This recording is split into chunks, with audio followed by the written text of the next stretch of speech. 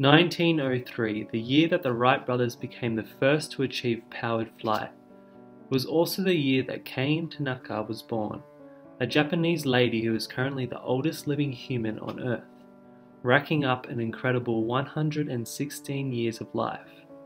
For many, this number is unimaginable, with the average life expectancy being around 73, with only a small number ever passing 100.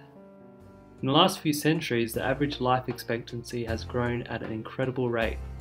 Technology and medicine are continually being utilized to accomplish these feats, with some experts expecting this century to be able to stop aging and extend life forever.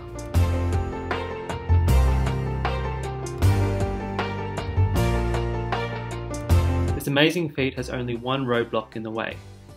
Human bodies aren't built to live forever. The max age for humans today is set around 120 years. So is this possible? And if so, would we even want to live forever?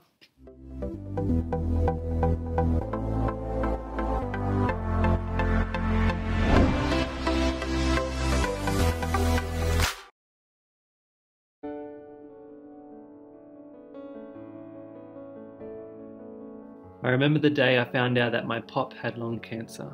He had been a smoker for many years, but I never really felt deep down what it would be like to lose him in that way. As months went on and his health declined and his hospital visits increased, I began to see the spirits of those who loved him most begin to bend and break with the realization that we were going to lose him. The week leading up to his death, his body was on its last legs. He was becoming more weak and frail, and his lungs were starting to give up on him. I will never forget when my mum recounted the story of seeing him one day in which he began to scream out for someone to help him to breathe, gasping desperately for air. Not long after that experience, he passed away. His death brought relief to his pain and suffering body, but no relief to the pain of losing a loved one. This story, though, is not unique, with thousands of people dying every year from age-related diseases such as cancer, and many more experiencing discomfort and pain because of our imperfect and aging bodies. That day I asked the question, why does this happen to us? And why do we age? Well, what we do know about aging is that it happens to all.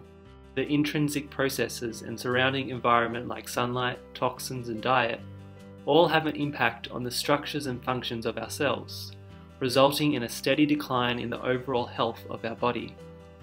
Take for example your car, which over the years begins to grow old.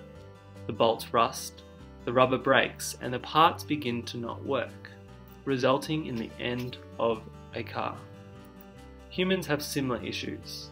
However, unlike cars, we have a fairly limited capacity to regenerate and replace degrading parts.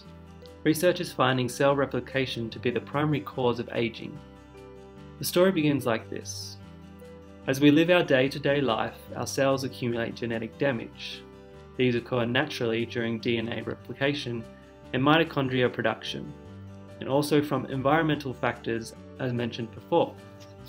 But this is not good, because our genetics are the vital blueprint to rebuilding our cells. So when they are damaged, they cause chaos and dysfunction in our bodies, resulting in cancer and many other diseases.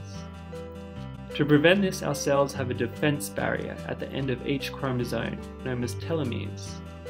But as they shorten, they eventually reach a critical length, which then initiates cell-programmed death, known as apoptosis, in order to avoid unwanted DNA damage. However, the key factor in all of this is something known as the Hayflick Limit, which is simply the max number of times a cell can divide before the telomeres become dangerously short and commit cell suicide. This creates a problem though. We have limited stem cells, which are the embryo to most other specialized cells, and as time goes on, we begin to run out of stem cells, which cannot replace the rapid dying off of cells. And thus we have the beginning hallmark of tissue aging. And so our organ and tissue begin to degrade and lose function as we run out of new parts. Another issue we face is senescent cells, which are cells which instead of dying, stick around like zombies and cause problems such as inflammation and age-related diseases such as type 2 diabetes and Alzheimer's disease. So how then do we overcome this? Well, in the last 20 years, this field of longevity, also known as rejuvenation biotechnology, has been growing rapidly. Leaf Science, the group that researches on this topic, states that this type of technology tackles the root cause of aging, that it directly addresses any of the various aging processes in order to restore tissue and organ function to a more youthful state. One therapy is called senolytics, which aims to eliminate harmful senescent cells from the body through medication. Another is stem cell therapy, which aims to replenish the body with stem cells in order to restore the body to a youthful state.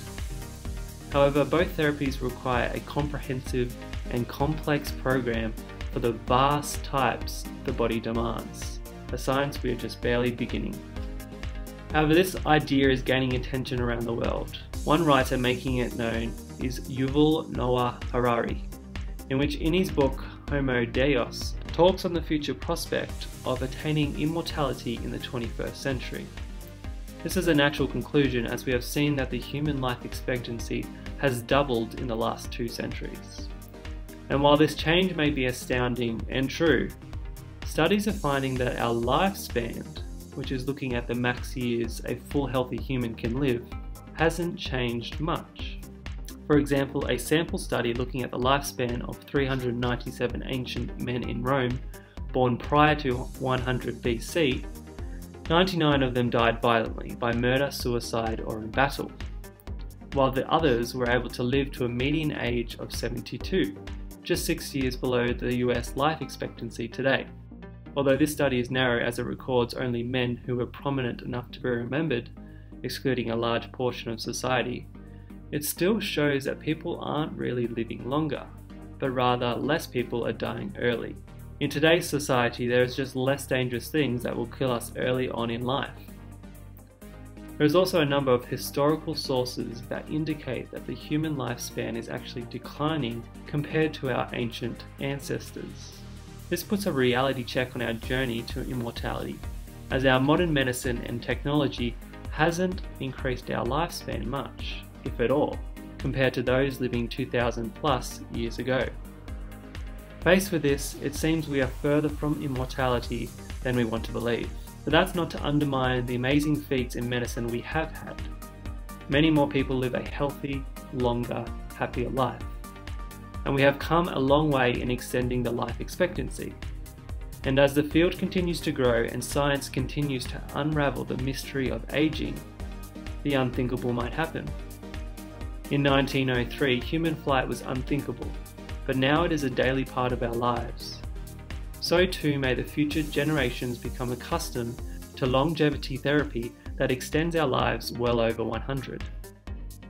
Although the complexity of what it takes for a human body to live in full health is immensely more complex and difficult than human flight. And so in my humble opinion, I can't see us extending life more efficiently than prevention and lifestyle has been shown to do so far. But then again, I'm happy to be wrong.